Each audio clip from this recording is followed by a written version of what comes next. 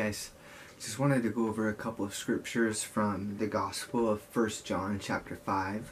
So I'm just going to read starting from 1 John chapter 5 verse 1. It says, "Whoever believes that Jesus is the Christ is born of God.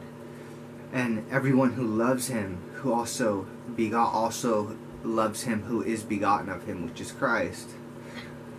1 John chapter 5 verse 2, it says, "By this we know that the love of the children of God, when we love God and keep his commandments." And it's the commandments of God. And to do the commandments of God, we look at the 10 commandments, which is, you shall have no other God before me. We all know the 10 commandments, the law and everything of what's right and wrong is based off of it. So it's following the commandments of God and to do the will of what God commands us to do. So the commandment of God, so we know the commandments of God, the 10 commandments of what was given to us, which is what everything is based off of on in the United States for law. If you steal something, if you commit murder, it's all based off of what God had originally planned for right and wrong at the 10 commandments.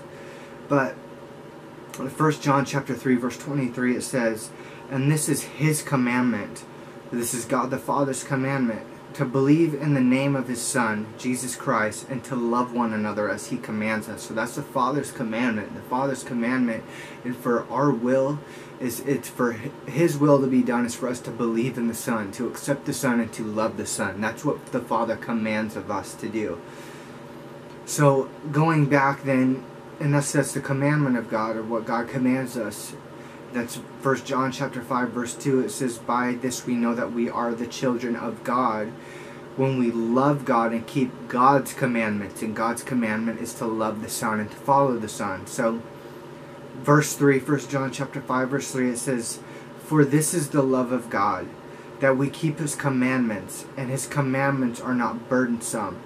Verse 4 says, "For whatever is born of God and overcomes the world, this is the victory that we have overcome the world, our faith." We know that Christ overcame the world.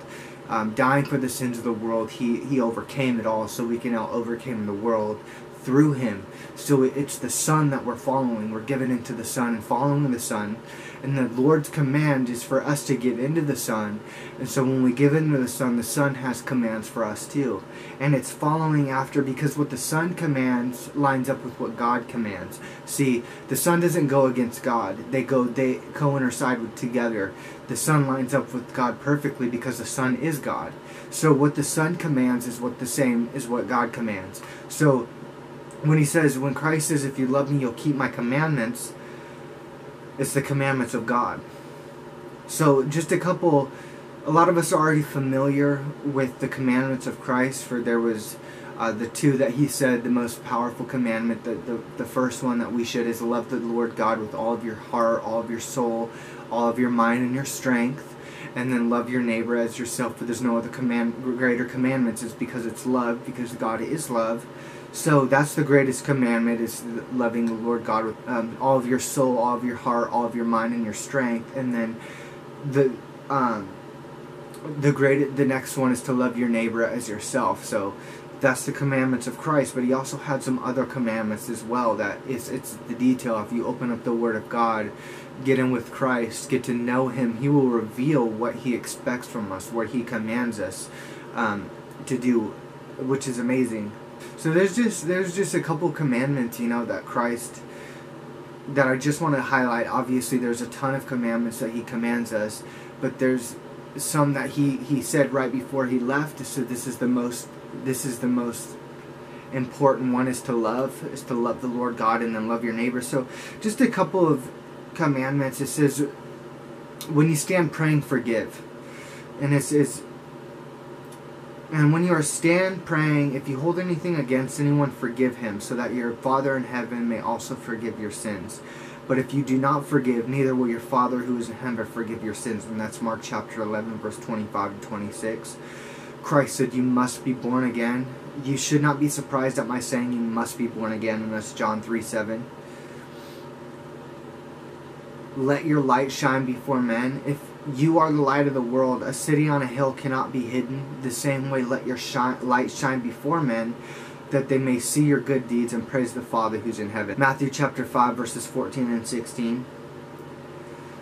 So there's a lot of commandments that the Lord commands us, but the greatest commandment, he says, is to love the Lord God with all of your heart, all of your soul, all of your strength, all of your mind, and then to love your neighbor as yourself. So we have two highlighted because he said these are the greatest commandments. But when you truly walk in fellowship with him, when you're truly going after him, you want to know the Creator. You want to know what he commands us, what we expect. And we know that by opening up the Word of God. You have to open up the Word of God and get in with him, and he'll show you his commandments. He'll know his commandments, and your characteristics, who you are, will start to line up with who he is, because he'll reveal that to you.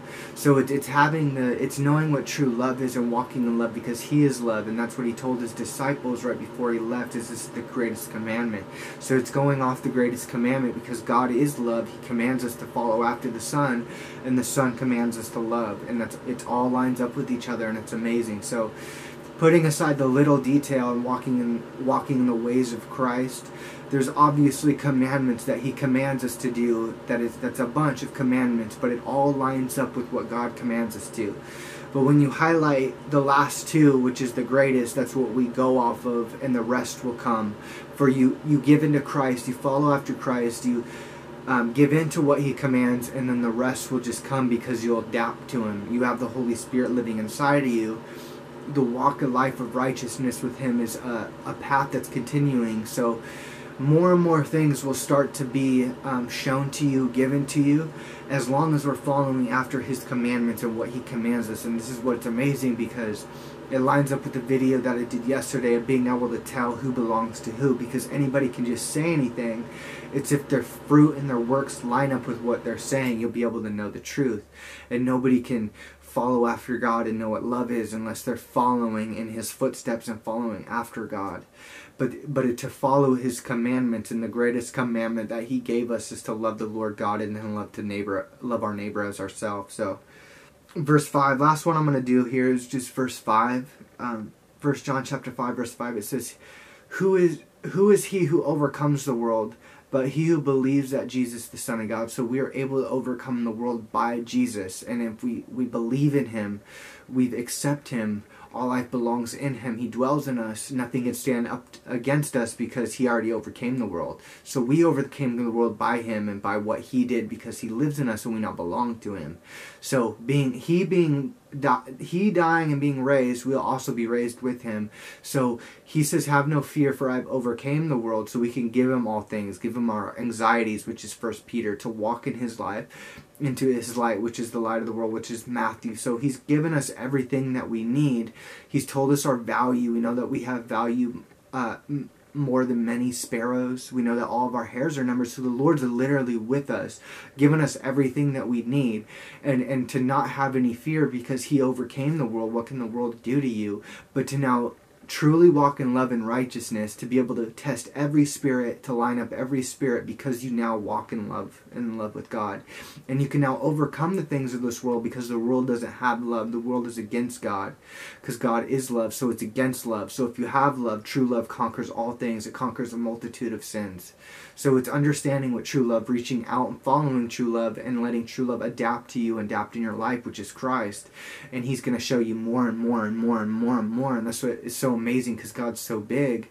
You look at everything in the world and it's so big, and you think, how long is it going to take you to get to know God? Eternity. That's how big he is, and it's just so amazing. So I just wanted to go over a couple of scriptures. I thought it was super powerful here in 1 John chapter 5, and it's just amazing knowing that we love God. So if we do so, we keep his commandments, and his command is to follow the Son, and then we follow the Son. The Son's commands lines up with the Father, so it's all perfect. It's amazing. The Word of God and who he is literally alive, and it's amazing. So I just wanted to make this video. Thank you guys for tuning in. I'll be back definitely tomorrow with some 1 John chapter 6. I'm going to go over, just continue reading through the Word. So we'll read it together. Right on. God bless you guys.